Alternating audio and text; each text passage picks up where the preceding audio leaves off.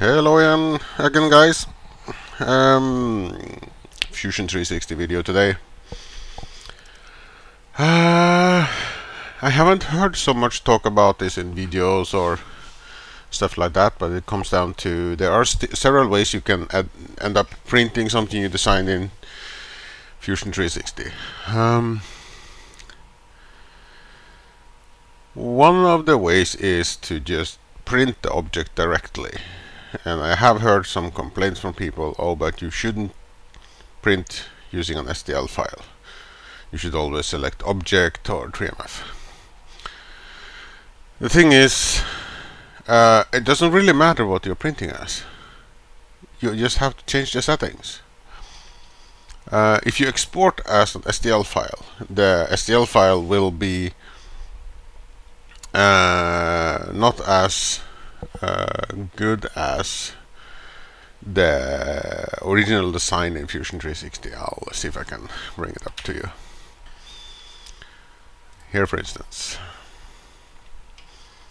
if you look closely here, you can see you have the circle here is it's not perfect. It's like a line, a line, a line, a line. So it creates a circle temporarily, but the more of these separations you have, the smoother a circle you get when you print.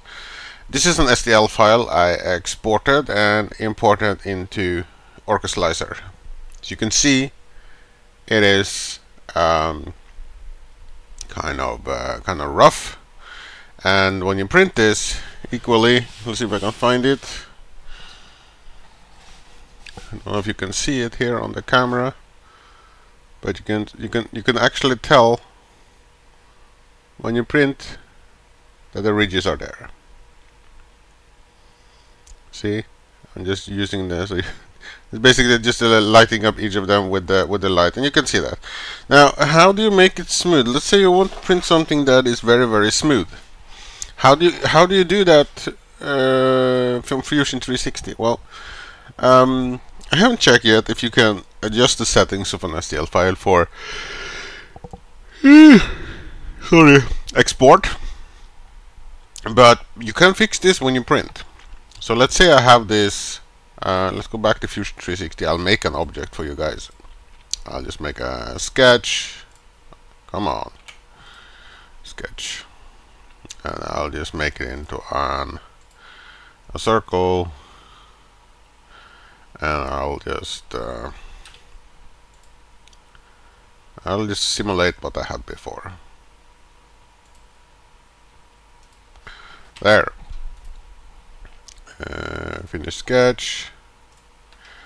I'll just extrude this upwards, so you get a body. Okay. So there we have the sample body. You can see this is very smooth because this is the design in Fusion 360. Okay. But when you try to print this object, it's not as straightforward. You go to File, 3D Print, and then you have to select the object. You click this, and then you click the Preview Mesh. Now you can actually see what you're doing. Normally people don't fiddle with the Preview Mesh. I didn't for over a year because I didn't really think much about it. But you can see here. Up here there are several options to print with. It's 3MF, which is basically what OrcaSlicer uses, and STL and object. Now by default these have different settings, but you can adjust the settings to be the same for each of these. It doesn't really matter which one you choose. So I just defaulted to STL, and that is when I got the ridges here. Now what happens if I in Fusion 360 want to change that? I want to use STL still. I can click Preview Mesh, and now you can see that it doesn't look so bad. So let's try and just print it with those settings. Okay.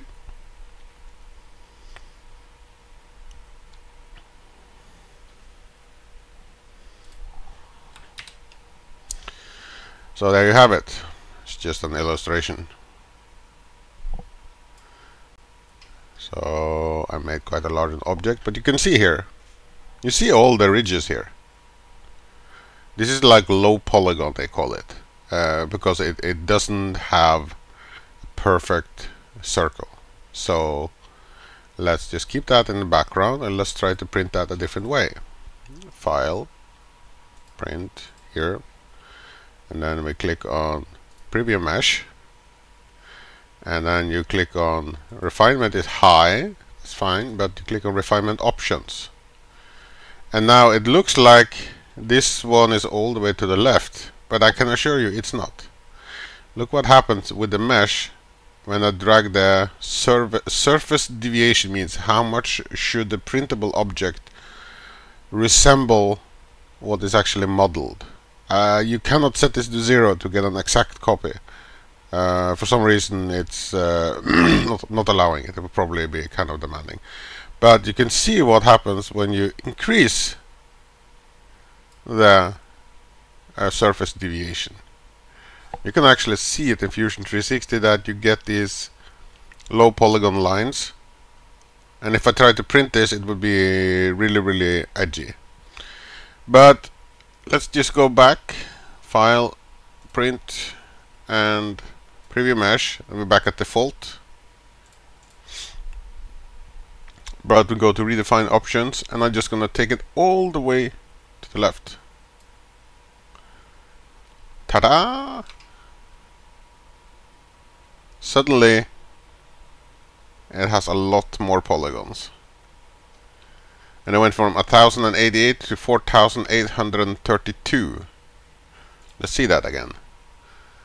File, 3D print, preview mesh, mark the object you want to print, 1088, refinement, surface deviation, move that all the way to the left.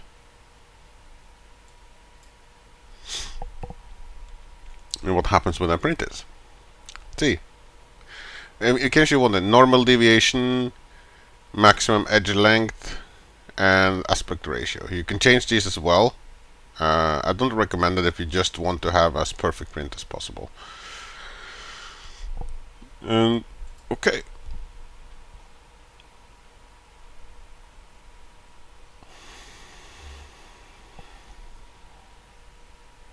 Now we have the object here again. Let's take a look.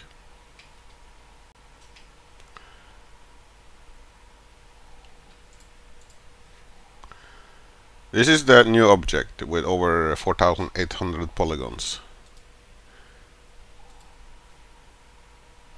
And this, let me see, this is the one we were looking at first. And this is the one with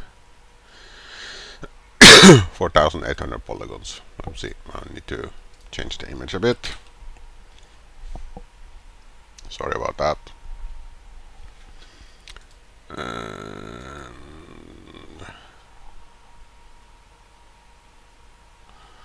So let's see that. And so we have the first one, the 1088 polygons, and then we have the second one, which is 4800 polygons. Which one do you think look better when printed? Yeah, this one. But it will also take longer to print because it has more details to print. Not so much actually, because the tool head just needs to travel the same distance, but there is like a little bit more movement going on. But that is there any difference between trying to print with a different file format? Let's try that. File, 3D print, and let's say the base one for this is the preview mesh.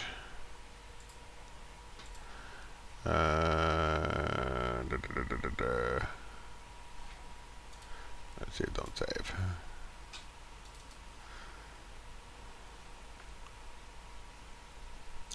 Okay, now I did a bit of an error. I'll have to make it again. Let's see.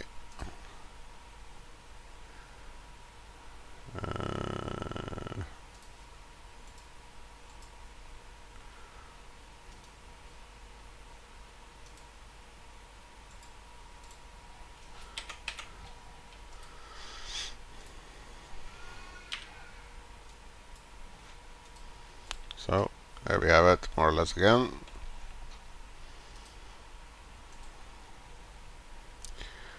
And we select the model, preview mesh.